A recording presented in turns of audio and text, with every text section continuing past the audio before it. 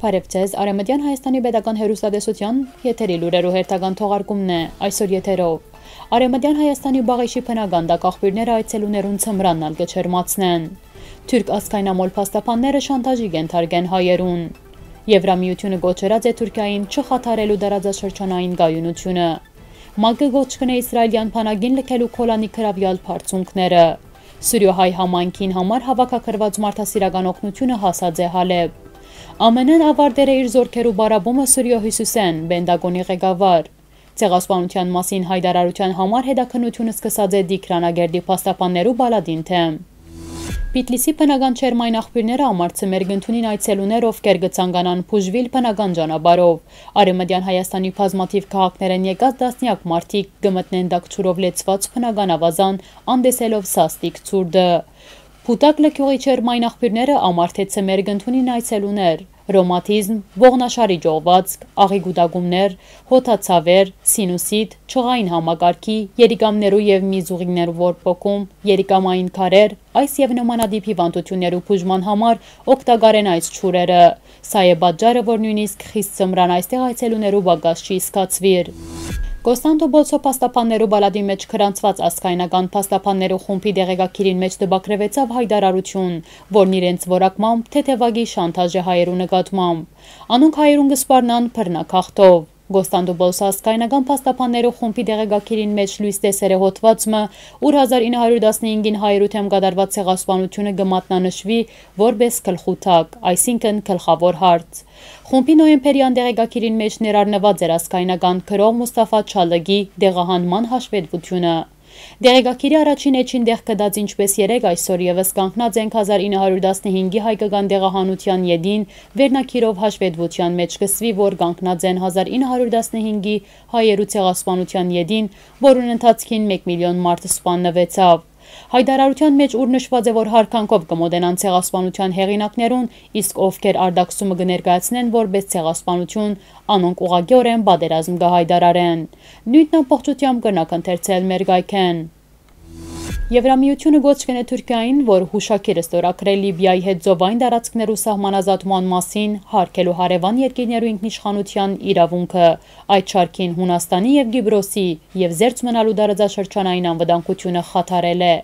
Ըստ ՌԻԱ Նովոստի այսօր մասին գրված է Եվրոպական թիվանագիտական ծառայության հայտարարության մեջ։ Թուրքիա նախագահ Ռեջեփ Թայիփ Էրդողանը ու Լիբիո ազգային համացայնության կառավարության ղեկավար Ֆայես Սարաչը նոյեմբերի վերջին հուշագրերը ստորագրել են ռազմական ոլորտեն ներս համագործակցության եւ ծովային կոդիներու հարցով փոխհմբռնման մասին։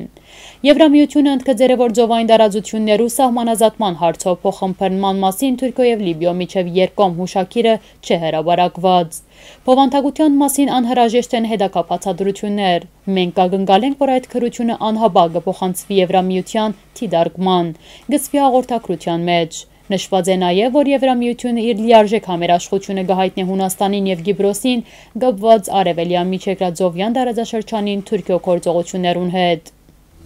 Մագի գլխավոր ժողովը փանացեմը ընդունել է, որով կբահանջի իսրայելեան բանակին լքելու Գոլանի գրաւեալ բարձունքները։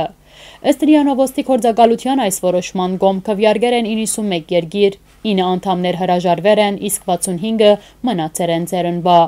Փանացևը գոչ կ'ընէ իսրայելեան բանակին դուրս գալու Գոլանի սուրիական բոլոր տարածքներեն համաձայն 1967 թվականի հունիսի 4-ի Մագի անվտանգության խորհրդի փանացևին։ Գլխավոր ժողովը կհամարե, որ Իսրայելի 1981 թվականի դեկտեմբեր 14-ի որոշմամբ, որով երկարացկեց իր իշխանությունը եւ իր օրենքները բարդացրեց գրաւեալ սուրիական Գոլանին, անվավեր է։ Սուրիոհայ համայնքին համար հավաքագրված շուրջ 80 տոն մարդասիրական օգնության փերը Ռուսաստանի Դաշնության Պաշտպանության նախարարության անմիջական օժանդակությամբ հասել է Հալեբ քաղաք։ Այսօր մասին կհայտնի Պաշտպանության նախարարության խոսնակ Արձրուն Հովաննիսյանը։ Հայաստանի Հանրապետության Պաշտպանության նախարար Դավիթ Դոնոյանի եւ Ռուսաստանի Դաշնության Պաշտպանության նախարար Սերգեյ Շոյգուի միջև ցերկբերված պայմանավորվածության համաձայն Ռուսաստանի Դաշնության գրանցնոթարի հայ համայնքի կողմից Սուրիոհայ համայնքին համար հավաքագրված շուրջ 80 տոն մարդասիրական օգնության փերը Ռուսաստանի Դաշնության Պաշտպանության նախարարության անմիջական օժանդակությամբ հասել է Հալեբ քաղաք։ Հարաճիկա օրերուն այն պիտի բաժնվի հայ համայնքին եւ Հալեբի բնակչության գրերը ան։ Ամերիկա Միացյալ Նահանգները ավարտել է իր զորագազմի գրջատման ու վերադեղակայման գործընթացը Սուրիո հյուսիս-արևելքին։ Ինչպես դեկտեմբերի 4-ի երեկոյան Reuters գործակալությանը տված հարցազրույցին հայտարարել է երկրի պաշտպանության նախարար Մարկ Էսպերը, Սուրիո մեջ կմնա ԱՄՆ-ի զինված ուժերու ընդամենը 600 զինծառայող, կդեղեկացնե Armen Press-ը։ Զինվորականներու այդ թվականակը կպահպանվի, բայց եթե մենք տեսնենք, թե ինչ-որ բան տեղի կունենա, ես կրնամ փոքր ինչ ուժեղացնել մեր ներկայությունը, ըստ է Պենտագոնի ղեկավարը։ Ան նաև չէ բացառած Սուրիո մեջ ամերիկացի զինծառայողներու հետաքրքրադումը այն բարակային, եթե ԱՄՆ-ի եվրոպական դաշնակիցները իրենց զինվորականներն ուղարկեն տարածաշրջան։ Թուրքիա արտարադատության նախարարությունը թույլատրել է հետաքննությունը սկսի Դիքրանագերդի փաստաբանական բալադի նախկին նախագահի եւ գործադիր խորհրդի անդամներուն թեմ։ Բաժարը 2018 թվականի ապրիլ 24-ի առիթով բալադի հրաբարակած հայտարարությունն է։ Գազམ་ագերբության նախկին նախագահ Ահմեդ Օզմենին եւ ղեկավար խորհրդի 10 անդամներու մեղադրանք առաջադրվել է քրեական օրենսգիրքի 301-րդ հոդվածի հատկանիշներով։ Մասնավորապես ժողովրդին հրաբարակայնորեն ադելության եւ թշնամության հրահրելու, Թուրքիո ազգային մեծ ժողովը նսեմացնելու գեդով։ Այսօրվա համար նախադեсած էինք այսքանը։ Հաջորդին ցեզի կներկայացնենք խազեր Փափուրի։